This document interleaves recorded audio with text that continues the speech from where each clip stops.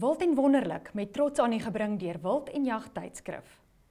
Hallo en welkom by Wild en wonderlik, Wild&jag.TV se weeklikse nuusprogram.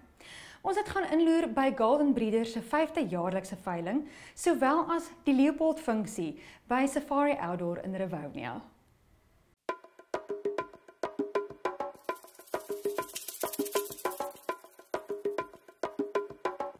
Nuus in die bedryf is moontlik gemaak deur Wildebees Camo.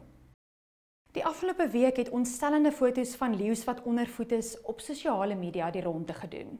Die Nasionale Dierebeskermingsvereniging is in kennis gestel en het tot die uitgeteerde leeu's wat op 'n teelplaas in Oldhuis Limpopo is, se redding gekom. Die eienaar van die plaas beweer hy was verwyle siek en kon nie na wense na die leeu's omsien nie. Isabel Wenzel, senior inspekteur by die NDBV, se wildbeskermingseenheid het aan Marula Media gesê die diere se toestand is glad nie na wense nie, maar is herstelbaar. Gereelde inspeksies sal uitgevoer word om seker te maak dat die diere behoorlike voeding kry. According to outdoorhub.com, now is the time to go hunting in the UK. After the UK left the European Union, the decision threw global markets into chaos and the pound fell to its lowest level in 30 years. While that's bad news if you live in the UK, it's great news if you want to take advantage of the exchange rate. Booking a stag or deer hunt in the UK can easily cost tens of thousands of rand. But if this is something you were considering, now is the time to book your trip. On July 6, a near total ban on commercial trade in African elephant ivory went into effect in the United States. One must comply with any relevant state laws and all imports and exports must be accompanied by appropriate CITES documents and meet other US Fish and Wildlife Service import-export requirements. For more information regarding the trade in elephant ivory, go to fws.org. Tydens 'n aandfunksie verlede donderdag by Safari Outdoor in Rivonia, Johannesburg, het Marco van die Kerk van Outdoor Investment Holdings, eienaars van Formalito wat onder andere Leupoldprodukte invoer en versprei in Suid-Afrika, vir Bruce Petet, hoofuitvoerende beampte van Leupold, voorgestel aan die genooide gaste. Waarna Bruce meer uitgebrei het oor die internasionale optiese mark en spesifiek Leupold se strategiese posisionering in die mark. Yeah, we've really focused hard on our rifle scope line, and I think we had some gaps that we're really filling now. So what you can expect in the next year from us is not only continuing to build out what we've done with the VX3i, which is phenomenal low light management optic, and we've done it more affordable. So we've really engineered that product in our factory in Oregon, where we make all of our rifle scopes.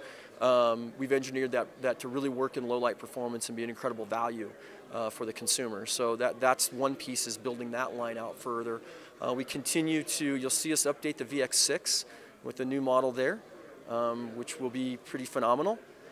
We'll be launching a Mark 8, which again, we've brought it down to a more affordable price point.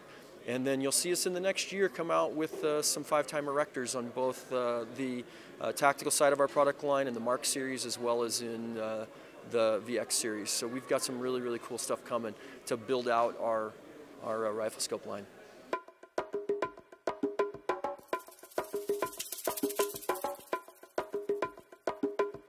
Ons kuier saam met is aan u gebring deur Golden Breeders. Die Wild&jag.TV span het gaan inloer by Golden Breeders se 5de prestige veiling in Castle de Wildt, Modimolle. Bernard, jy het so jaar terug vir Wild&jag.TV vertel oor hoe 'n goeie wag het gehou. Dis waar haar mark gaan lê en inpas. En ek het klou wat ek verder nou vir jou wil sê nie. Terwyl ons vir Verona en Bernard kans gee om hulle woorde reg te kies, kom ons kyk wat het gebeur net voor die veiling. Castle de Wildt is al bekend as die kasteel waar mens voor 'n veiling kan ontspan en met vriende gesels. Terwyl voornemende kopers nog registreer en die kinders vermaak word, was dit tyd om die veilingsaal binne te gaan vir die begin van die Golden Breeders wildveiling. 27, 20 minute one, they said all out and down, Luansable, Hamotla, knockdown up 20, they said 20,000. Selfs met Luan Bester, hy was een van die spotters vandag. Ons wil hom 'n paar vrae vra. Luan, sê vir my, hoe oud is jy? Ek is nou 14 jaar oud, word 15 hierdie jaar. Ja, so. En was dit jou eerste keer dat jy nou 'n spotter was? Ek het by die vorige veiling so 'n bietjie gespot, maar nie, ja, hier is eintlik die eerste keer wat ek 'n hele veiling. En wie is jou pa? Hoe is jy nou? Die bestuurende direkteur van Wildswinkel Loodbeste. Sê vir my, wat dink jy van vandag se pryse? Enige kommentaar daaroor? Ek dink dit het goed gegaan. Dis baie meer as wat ons verwag het en so ek dink dit baie goed gegaan en dis goed vir die mark en Sal jy eendag graag ook in hierdie bedryf wil betree? ja, ek hoop maar so. Ek speel eintlik golf, so dis maar ek hoop so, ja. Dankie Luan, ons hoop om jou volgende keer weer te sien. Baie dankie, julle ek waardeer dit. Thanks. Bernard, ons is by Golden Breeders se 5de prestige veiling. Vertel vir ons, hoe het julle ontwikkel oor die laaste 5 jaar? Weet jy, dit is fantasties om te dink waar kom ons vandaan en waar ons vandag is. Dit is vir alles, ons kyk na ons catalogs en ons groot skerm om te sien waar was ons 5 jaar terug en waar is ons vandag. En dis net wonderlik om al die mense te sien hierso en dit is als nuwe kopers, nuwe gesigte wat goed is vir ons mark. Bernard, wat het vandag vir jou uitgestaan? Weet jy wat regtig vir my uitgestaan het, is die mark is ge-educate. Hulle sien watter bokke teel wat. Dit is nie net die bemarking agter die bokke nie, dit gaan oor die genetika van die bokke. As jy kyk na sekere lotte soos ons seibels, die Audi genetika, dis nie die grootste bil in die land nie, maar hy is een van die bulle wat die grootste bulle ooit geteel het in ons land. Dit is wat ons uitstaan van ons veilings. Bastergemsbokke word nog steeds onderskat. Vertel ons bietjie meer van die wat so goed gedoen het op die veiling. Weet jy, bastergemsbokke lê my persoonlik baie na in die hart. Ek is regtig mal oor die dier. En verse het vandag R700,000 gegaan, wat 'n goeie gemiddelde prys is. Ek voorsien dat hulle nog ver oor die miljoene sal gaan in die toekoms. Maar weer eens, hulle is dragtig van 'n 32,5 duim bil. En dit is ongekend in die mark. Dit is lekker om met hulle te boer. Ek dink mense het 'n mispersepsie hoe om met rounds te boer. Dit is eintlik 'n baie maklike en is 'n lekker boerdery om te hê. Bernard, jy het so jaar terug vir Wild&jag.TV vertel hoe die kleiner bokke gepas is vir die boervrou om mee te teel. Vertel ons net bietjie weer meer daaroor. Weet jy, my gevoel is veral met die klipspringers, die duikertjies, die steenbokke. Ek persoonlik dink dit is presies waar die boervrou en ons kinders gaan inpas. Selfs die nyalas ook nog.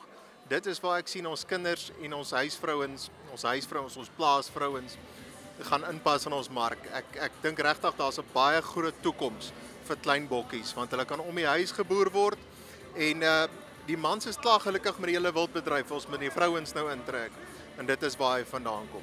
Dan om te kyk na ons swart dink ek persoonlik het vandag gestabiliseer. Hy het 'n redelike dip gevat die laaste ruk, maar vandag het ons een ram verkoop vir R200,000, wat ek dink is 'n rekord weer vir hierdie jaar. En dan natuurlik om af te sluit met ons wildebeeste waarvoor ons wel bekend is. En weer eens genetika. Dit is wat verkoop.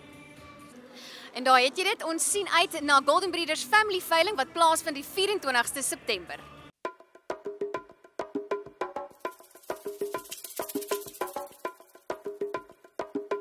In die nuutste Wild&jag, met trots geborg deur RGA Wildlife.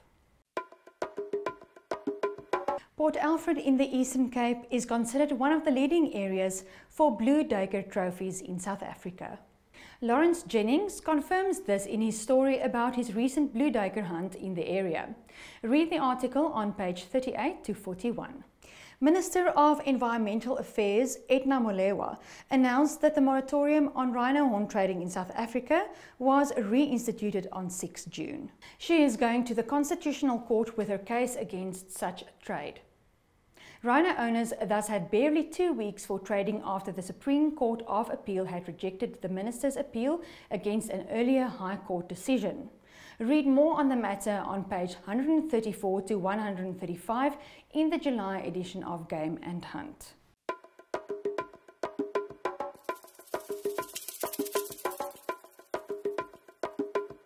In die week wat voorlê, met trots aan u gebring deur Mille Steel and Fencing. Hier is wat jy in die komende week te wagte kan wees. Op die 16de Julie bied Africa's Game Auctioneers die Mike Englezakis 27ste wildverkope aan by Predator World Sun City. Riatra Wild hou ook al bomma veiling die 16de Julie op die plaas Annex buite Hopetown. Gaan besoek gerus ons webwerf wild&jag.TV en volg die skakels om die 6ste episode van Africa's Huntress te kyk en die volgende episode van die Johan Rupert reeks. Of volg ons net op ons Facebookblad om jou op hoogte te hou van die wildste nuus in die wild- en jagbedryf. Tot volgende keer, totsiens.